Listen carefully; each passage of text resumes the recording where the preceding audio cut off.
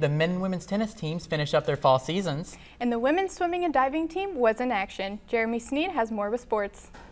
Thank you, Corey and Michelle. The SIU football team has lost a key player for the season, and this week's Saluki Sports View will have a live interview with an SIU Olympian.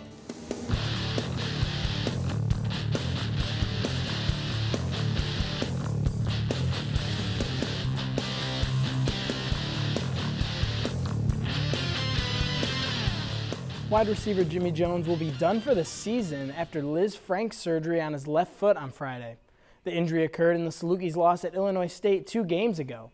Without Jones, the Salukis had their homecoming game against Indiana State this weekend. The injury bug struck again as quarterback Josh Strong was injured in the second quarter, but later returned.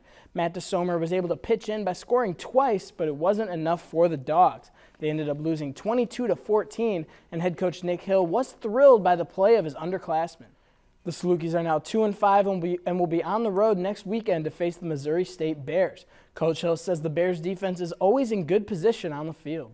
For the Saluki men's and women's tennis teams, the fall season has come to an end.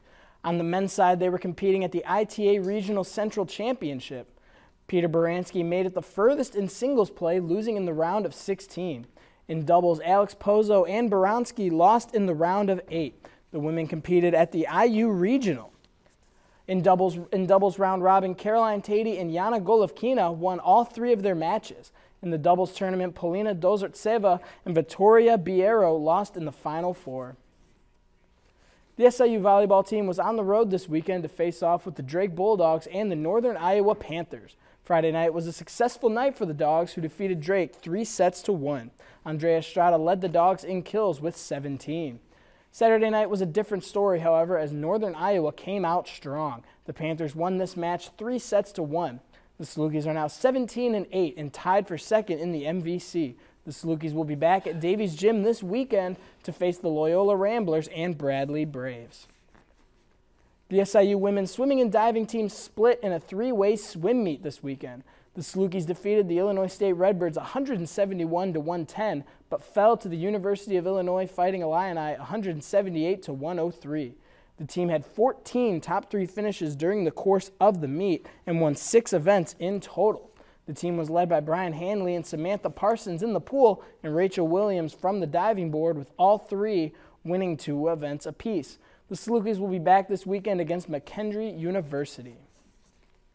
This week's Saluki Sports View will have a live interview with an Olympian. Former SIU track and field star Deanna Price will be live Thursday night on WSIU.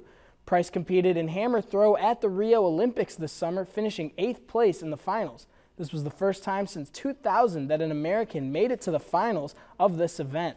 Since the Olympics, Price has kept busy taking a trip to the Olympic training facility and going to the White House.